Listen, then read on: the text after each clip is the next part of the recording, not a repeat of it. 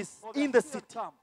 To their And surprise, no one we was shall there. die there. The Bible says And in if verse we 6, sit here, for the we will Lord die had also. caused Now the therefore, army of Assyria, cuts, or the Assyrian camp. To their surprise, no one was there.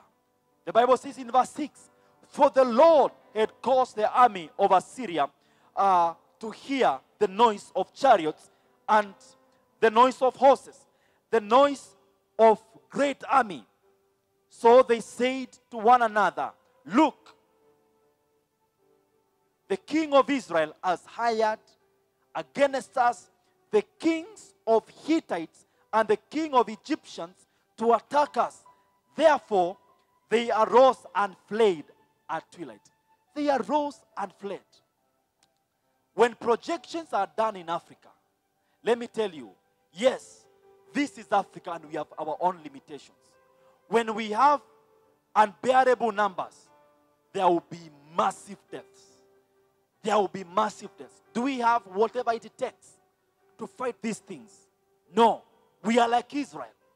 But let me remind you, this God who made 4 lepers sounds like a battalion of armies and, of fighters, of soldiers. He is still able to silence our enemies. These projections, we must pray against them. Let there be no more transmissions. Whatever means and how the transmissions are happening, it must come to an end. And let me tell you, our God is able to silence all these things that are spoken against Africa.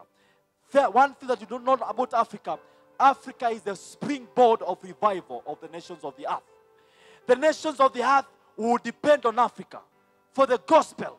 The gospel now is not moving from the west coming down here. It will come from where we are going to them. That is why Africa should not experience such deaths. In fact, we are praying for the healing of Africa. Healing of Africa. Healing of Africa. Let's pray against, yesterday, the minister, the CS of health said what? We brace ourselves. You remember that yesterday? We brace ourselves for bad days ahead. No. That is God bad news. This what we believe is God good news. We reverse everything in Jesus. In the spiritual realm, we reverse it. Whatever made God, whatever made the 4 lepers appear to be like a huge army, God will cause it. Even in our time, there was going to be a great reverse. There was a reverse where there was supposed to be lepers. They sounded like an army. Even today, the Lord will reverse all that has been spoken to become an advantage to us as Africa. No deaths in Africa. But as we pray for Africa, let there be total repentance and brokenness of Africans back to God. We need God, Africa, and we must be willing to pray. As Kenyans, we need the Lord. We need the Lord. Don't be quiet. Just wake up right now and begin to pray against this bad news. This is bad news, Lord. We refuse that 10 million Africans will die. We refuse that, Kenyans will die. In the name of Jesus, stop the spread by your power, by the Holy Spirit, oh God. We are desperately in need of you. In the name of Jesus, Lord, we are pleading the blood that was shed on Calvary. By the power of the blood, we overcome this enemy. We overcome Jehovah. In the name of Jesus, we plead the blood against the projections, my God, of tens of millions of Africans dying. We refute it in the name of Jesus, and we reverse. They will not happen in the name of Jesus. That we are bracing ourselves for revival, not bad days. In the name of Jesus, we stop it. It must die. This coronavirus, in the name of Jesus, it has no authority. It has no authority to spread anymore. In the name of Jesus Christ, the Son of the living God. In the name of Jesus, it must stop. It must stop.